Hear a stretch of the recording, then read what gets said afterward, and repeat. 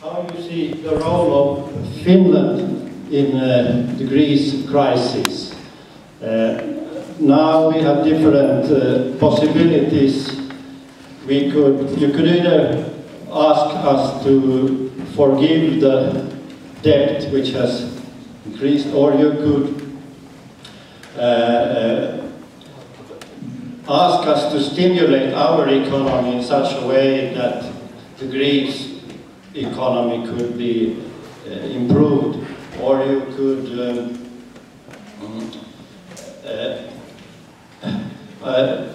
in a way try to get out of the euro system as a whole, and that could be done together with other countries.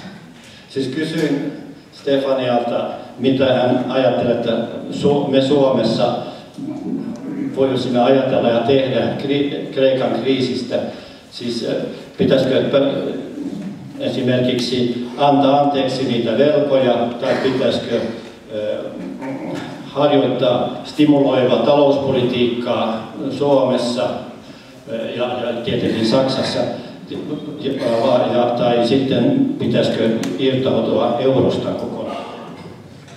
Otetaan useampia täältä yleisöstä ensin ja sitten pääset taas ääneen. Siellä takana, ole hyvä. No niin, täällä puhutaan aina näissä tilaisuuksissa, että kapitalisti on kriisissä.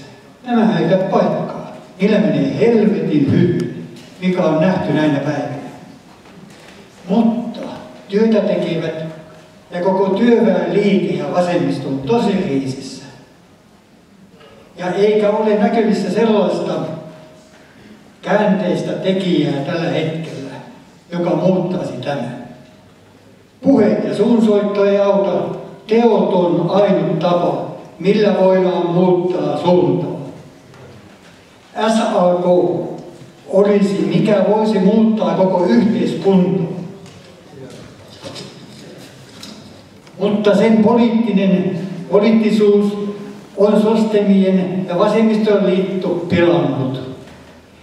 Ei enää ajeta työtä tekevien palkoilla toimeen tulevien etuja eikä asioita.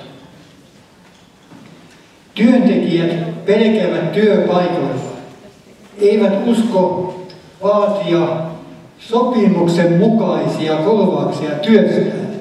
Ajatelikaan omasta työstään. Nyt on saatava aktiivisia ja rehellisiä AY-tovereita, jotka työpaikoilla nostattavat todellisen vastarinnan työnantajia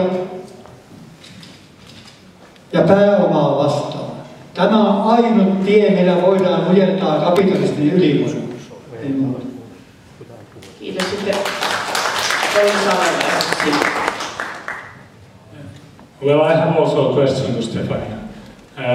There are elections tomorrow in Germany, and it has been much spoken that they will cut the public debt of Germany in autumn after elections.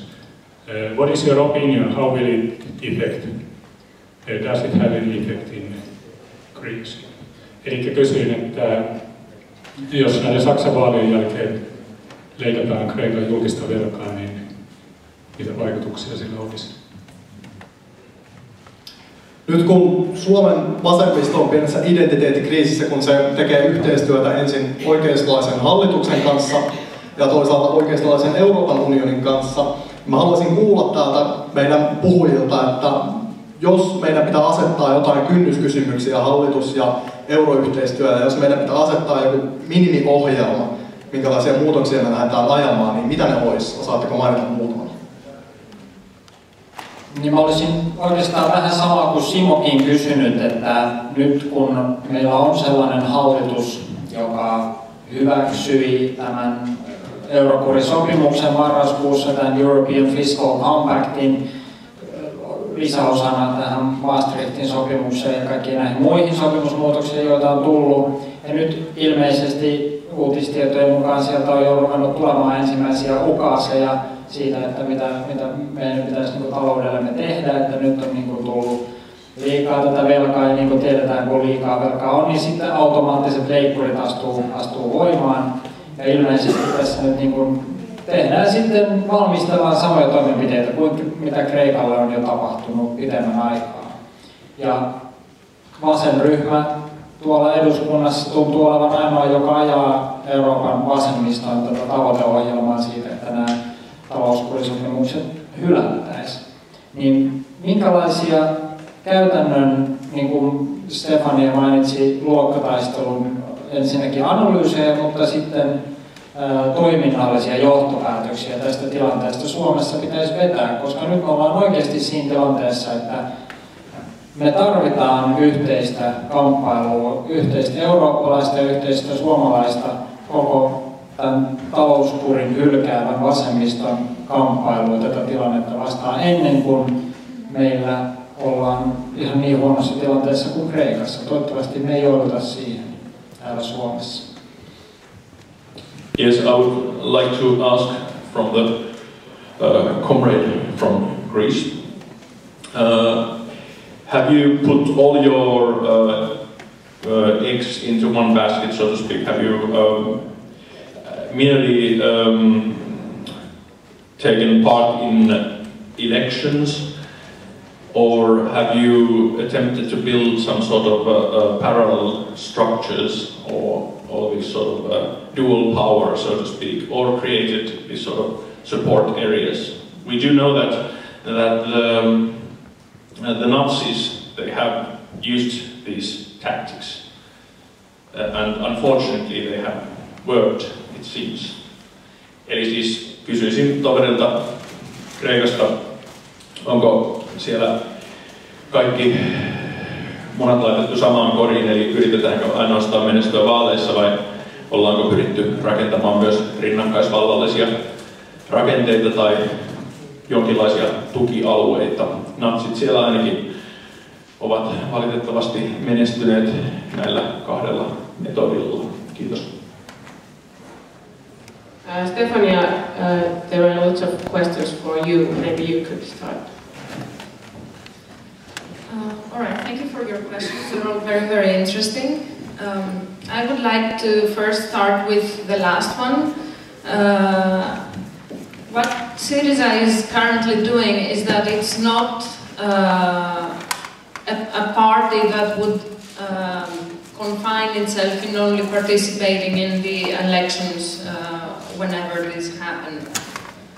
What we have is a very, very lively party with very, very active members organizations that are acting especially in the sector of solidarity and especially in the very poor areas of the country, providing solidarity of all levels, from support in various struggles to very practical solidarity to people who cannot, for example, buy food or have access to basic healthcare. So basically we have managed to build a very strong solidarity network across Greece that is not only a network of the members of Syriza, but a very wider network of all people wanting to participate and to help each other through this crisis, and is at the same time a very political solidarity network, a network that acts not only in practical issues but also poses the political questions for all the reasons that created the need of such a solidarity network. And it's basically the same sort of action that Syriza was having even before the big percentage that we got in the past elections. Is being actively involved on all popular movements, workers' movements, or movements of other kinds of demands, or on the ecology movement, the feminist movement, and Syriza has always been a very active, organic part of all the movements, and I believe that this was what gave Syriza the opportunity to articulate a solid proposal for a radical government of the left and what led to the huge percentage that we got in the past elections. And of course this is not a strategy that we would be willing to abandon since it has proven to be victorious. Now if I can move to the other questions. The question about the German elections, of course the German elections will have a very serious impact on the course of the crisis and the strategies implemented in Europe. However, the possibility of a cut of the public debt in Greece as a result of the German elections, well, it is something that could be probable, but it's something that this government would benefit for. It would be sort of a gift to the current government in order to get more, to become more stable, to gain a little bit of time and impose further austerity measures and in order to reform the Greek economy. And to link this with the first questions, what would we demand from Finland to do regarding the Greek crisis? As I said, cutting the public debt is not a radical left policy. It seems that the current government, which is a very conservative right-wing government, neoliberal, has the exact same agenda. So, as I said, the public debt, of course, in Greece is now non-viable, and it has been for a while, and it has been the exact austerity program that has caused the debt to be even less viable than it was when the crisis broke out. However, it is not what is going to give us the solution. Even if the public debt is cut, the current austerity policies will bring the public debt back to the levels that it is right now. So basically what we have to understand is that the debt is only the mechanism by which, by the threat of which the austerity policy is being implemented. And if it wasn't for the debt, it would be for a very big public deficit or something else to threaten the people in order to accept the austerity policies. So what we need to do, what we are now proposing in terms of the recovery of the Greek economy is, of course, to put an end to all the memoranda and the laws that have been passed in Greece and are austerity related, and then have a European negotiation about the debt, not only the Greece's debt, but all the countries' debt. A European negotiation about the viability of each country's debt. And that, of course, would mean that we really need to examine the debt, examine who is holding the debt. Nobody's claiming that, for example, the Finnish pension funds that might have a small percentage of Greece's debt in terms of Greek bonds, for example, would have to pay or would not be paid back. But what we're saying is that the debt has to be explored, and we have to find a way for the debt in all countries to become viable without one country having to bear a largest weight than another. Basically what we ask Finland to do is, and not Finland in general as a nation, but what we ask from the Finnish left, from the part of Finnish politics that represents the workers, is to create the maximum, the biggest solidarity movement that could be created to support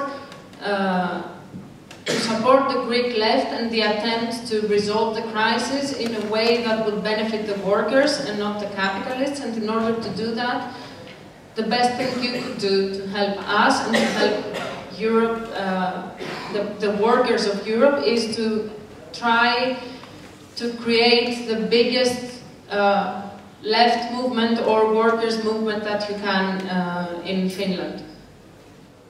And one last comment on whether or not we would consider exiting the euro or some other countries exiting the euro, and etc.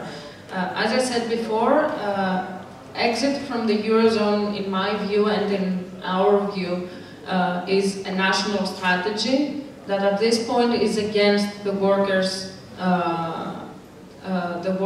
benefit in Greece, but also all over Europe. And national strategies are exactly, and national narratives about the crisis and national proposals for the solutions, that one country alone can exit the euro and fight on its own to overcome the crisis, is a very, very dangerous strategy, a strategy that can give rise to nationalism and bring Europe exactly at the point where it was after the crisis of the 1930s, in a situation where each country tried to resolve the economic crisis on its own. That gave rise to nationalism, to fascism, to Hitler, and we ended up in the Second World War. Syrizan Stefania. Mä uskon siihen, että nyt kun täällä esitettiin haaste solidaarisuusliikkeestä, että meidän toverit ottaa sun haasteen vakavasti vastaan. Meillä ei voisi olla mitään tärkeämpää tehtävää kuin kertoa kreikkalaisille tovereille, että olemme tässä solidaarisuusrintamassa. Sitten 2 kysymykseen lyhyet kommentit. Mä oon ihan samaa mieltä, kun sieltä esitettiin, että SAK voisi muuttaa koko yhteiskuntaa. Ilman muuta. Siellä sanottiin, aktiivisia, rehellisiä tovereita AY-liikkeeseen tarvitaan, että se on meidän ainoa tie. Mutta ennen kuin me odotetaan, että se SAK alkaa muuttaa tätä yhteistyötä, niin mä esitän, että me, jotka ollaan aktiivisia siellä ammattiyhdistysliikkeessä, otetaan siellä roolia, yhdytään eurooppalaiseen ammattiyhdistysliikkeeseen ja ollaan osa sitä radikaalia globaalia taistelua. Ja sitten vasenryhmän radikaali Jyrki sanoit, että eduskunnassa ei ole puoluetta, joka asettaisi talouskuripolitiikan kyseenalaiseksi. Mitäs jos korjattaisiin tämä asia? Ryhdyttäisikö sellaisen suunnitelmaan ja korjattaisiin tuo asia vaikka seuraavissa vaaleissa?